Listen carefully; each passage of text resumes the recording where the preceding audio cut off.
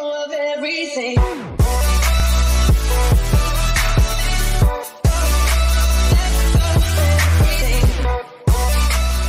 My children, you must fight. What are you doing? Fight back. Hurry up and attack. You won't lose against this opponent.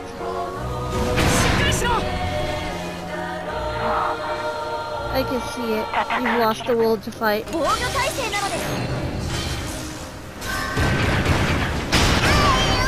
I suppose this time, it's inevitable. No one is expected to instantly overcome grief and fear. You can learn from your mistakes.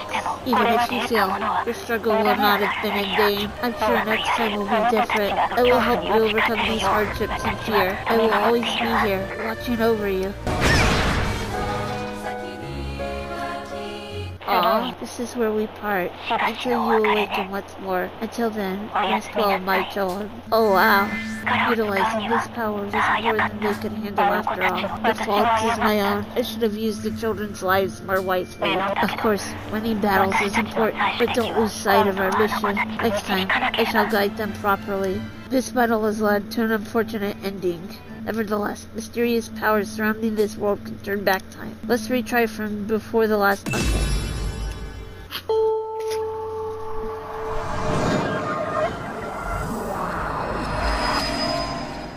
Turn back for the children. You are now just before the last intermission you played. Now let's retry this intermission. Okay. Are you crying? What do you mean? Because there are tears on your face. Oh, you're right. I wonder why. Geez, did you fall asleep and dream or something? Everyone is tired. No wonder you might fall asleep. You must have had a sad dream, huh? Walt, are you sad? No, May, I'm fine. But what is this? This weird feeling. The children do not realize time has been turned back. Experience gained prior to this will be lost. However, by increasing the children's affinity and strengthening the Turnus during the intermission, you may be more prepared for the battle than last time. I hope May doesn't feel anxious. Since I'm the oldest, she can always feel safe and rely on me. Increase the affinity between two children by talking to them. Use Malt to talk to May. First, I want to upgrade this. I can't. Okay. Fire and the sound of booms are scary. I don't like it. Aw. Malt, increase attack. Oh, okay. Malt and May's affinity increased to level 2. The children's support effects in battle will increase along with their affinity. This icon will appear every time their affinity level reaches a certain point. This is your chance to trigger a link event. Talk to May with the character whose icon is displayed. Malt.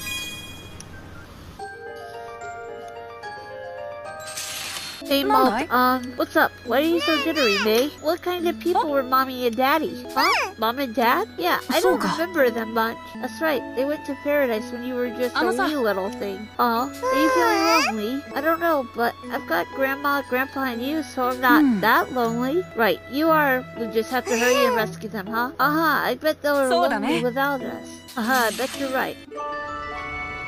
Malt and May's link to tag required. Link events occur when children have an affinity level 2 talk to each other. It doesn't seem like any enemies are around, so let's check out the Turnus a little bit more. Talking to children or using facilities will consume action points. The remaining action points available during an intermission is displayed at the top left of the screen. Make good use of the limited AP to strengthen both the children and the Turnus. Okay, now's my chance to throw leaves. Okay. What the heck is this?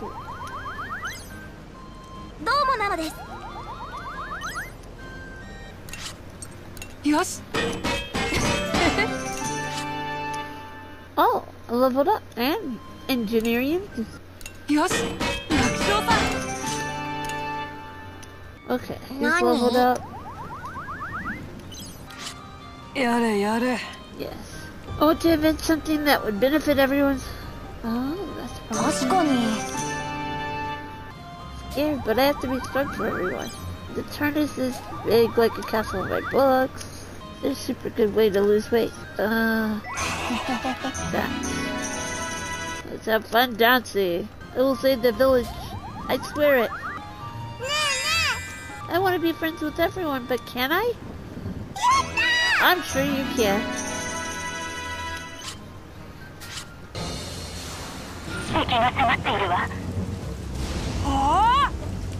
What? You're joking?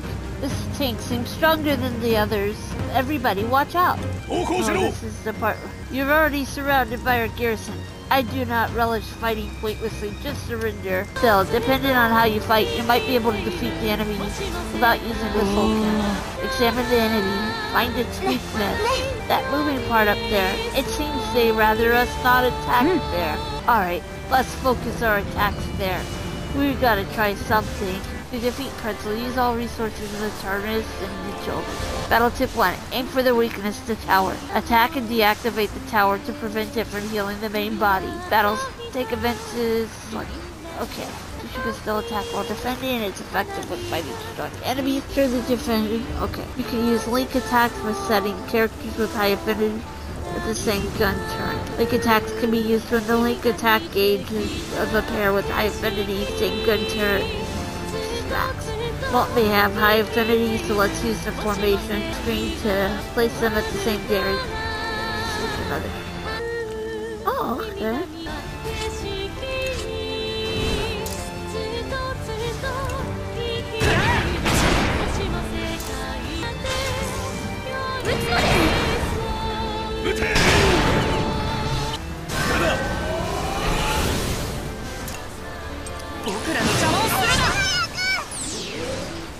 Ooh! Link attacker.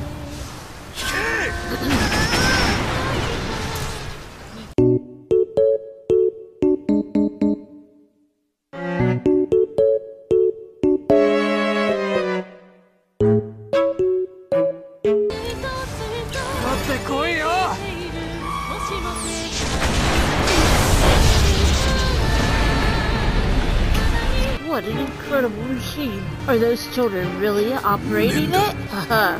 Would you look at glorious Colonel Pretzel beaten by mere children? Yeah, we did it. We won. Did we do it? Alright, haha. I'm so relieved. It makes me really hungry. Dude, do you ever think of anything besides food? Do you think that Burman soldier's dead? Well, what do you think, guys? We just killed someone. Yes, you did. Sweet. Ooh, new skill. Awesome. We just killed someone. The children realized if they wanted to save their families, they would have no other choice but to board that machine, face the Burman army, and take the lives of enemy soldiers. This time, you succeeded all on your own. I'm so proud of you. Many more enemies will stand in your way. Defeat them without remorse, or you and your precious families will perish. Everyone will die? Struck by this cruel reality, the children stood in quiet resolution. So this is war. The Tarnus is equipped with a formidable weapon, the Soul Cannon, capable of defeating any enemy. However, in order to function, it requires bioenergy. In other words, a single person's life. What? I hope you want me to use it, but if it's the only way to avoid everyone's death, you mustn't hesitate. Although you may regret your actions in the moment, hesitation will only lead to certain death. I promise I will do everything in my power so it doesn't come to that. The children couldn't comprehend everything the voice said, but this much was clear. If they hesitated, everyone would die. This horrifying reality fell heavily on their shoulders. Special Gasco Invasion Forces Burman HQ. I see. The devil from the old tales was in deep slumber. If that is so, then the lost god can also return to this land. Ha ha ha. You did well in your final moments, Colonel Pretzel. This is truly your most valuable achievement. Night without end. Aw, cleared chapter 1. Wait, she's a cat?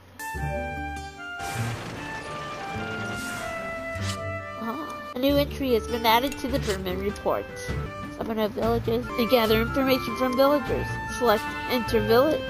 All major cities have suffered catastrophe, damage due to attacks by the Burman army. Those who fled, however, created small settlements like this in various locations. People try to make the most of their lives while distancing themselves from the gaze of the Burman soldiers. Money is useless during war. You got something to trade? Barter. You can exchange lower level items you no longer need for higher level items. You can also check the status of the tank while passing on. Oh wow. The war broke out all of a sudden, didn't it? But being prepared means no worries. At the very least, you should prepare for anything. Hey you, do you know about the comic pages? The Adventures of Cyrus is so good. If you've never read it before, then here, you've got to read it. Get other issues by talking with villagers. You can check the obtained comic pages by going to the library in the main menu. Let's see. Les Adventures de Cyrus, History de Les. The Adventures of Cyrus, The Vanishing Key Art. Cyrus, a courageous 15-year-old boy with a sense of justice. When push comes to shove, his wit is his weapon. Prima, Cyrus's buddy and female pet owl that understands spoken language. Mela, Cyrus's slightly childhood friend. She tends to be a little too helpful. You're just too helpful, Melia. The Doctor, an oddball inventor. He creates some amazing inventions, even though they usually break right away. Dang, are you really useful? Inspector Coffee, a friend of Cyrus's father, whereabouts unknown, who understands Cyrus well. Madame Assam, widow of an antiques dealer. She looks sauce. Professor Burry, previously an archaeology professor, he was banished from the academic society after his fraud was discovered. A money grubber. Definitely looks like it. Count Nouvelloon, a mysterious man in a mask. He persuades Professor Burry to come along and steal treasure. Of course. Okay, Adventures of Cyrus, Episode 1.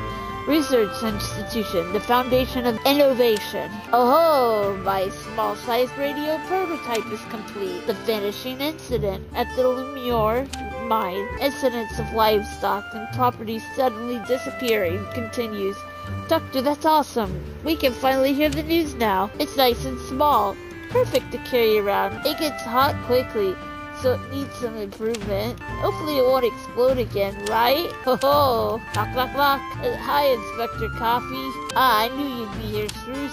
Who is this? I brought you a client. Hello, pleased to meet you. My name is Hassan. My dearly departed husband was an antiques dealer. While going through her husband's personal effects, she apparently found something strange. I thought maybe this would be a good job for you. Well, I have to get back to work. Excuse me. Okay, Inspector, leave it to me. The strange thing I found looks like a screw, and it came with this message. A bejeweled screw? And you say a message? Oh my. To be continued. Wow. With the arrival of the dawn, the Gasco invasion will begin under the starry sky. Beyond this window, I can see the airship fleet, the pride and joy of our country, carrying a garrison of soldiers and weapons towards the battlefield. Colonel General Shivan Hax is the supreme commander of this operation. Not long ago, he served as a mere aide, bold and young. However, in a blink of the eye, he was promoted to lead the entirety of this massive invasion. I suppose it's not surprising, considering his calm judgment and ambition he shows with his words and actions. If I had to say it, ever since he was removed from under my supervision, his cruelty seemed to grow. I have a feeling this mission should be just as rough as the last. Malt Marzipan, race, Keninu, male, 12 years old. The oldest child from Petite Mona. Ever since his parents died from an illness, he's been living as a moose sheep herder on his grandparents' farm with his little sister May. He has a strong sense of responsibility and shows great courage. Hannah Fondant, race, feline echo, female, 12 years old. Malt's childhood friend, a thoughtful girl with a compassionate grown-up nature. She is kind to everyone. She loves to read and enjoys taking care of people. Someday, she hopes to become a doctor. Kyle Bavarois, feline echo, male, 11 years old. Due to his parents' circumstances, he moved from the capital to the unfamiliar countryside. Even though he often has a bad attitude and a foul mouth, he is actually quite gentle and lonely. He has a crush on Hannah, and I sacrificed him first. Boron Brioche, feline echo, male, 10 years old. He is one of 5 children born to his father and mother, a farmer and cook, respectively. Always calm, he dislikes fighting. Although he's a big boy, he often acts like a scaredy cat, crybaby. Socks, race, Canio, male, 10 years old. Fascinated by mechanics and a desire for knowledge. He is driven by curiosity. He is easily excited by topics on knowledge, often speaking rapidly even though he is usually more reserved. He has difficulty talking with girls. May, race, Canu, female, 4 years old. Aw, she's a baby. Bob's little sister, the youngest of the crew. Cheerful and steady, she grew up without letting the death of her parents affect her. She has a friendly personality, but likes her brother the most. But there's more characters? Pretzel, race, Canu, male, 49 years old. With his very strict militaristic nature, Pretzel is a man of morals who is more likely to put his life on the line for his homeland than his own self-interest. Even though he is a compassionate side, he follows orders and cannot extend sympathy towards any enemy on the battlefield, not even children. Oh, okay. Hey, Maltum. What's up? Why are you so jittery, man? What kind of people are Mommy and Daddy? That is so cute.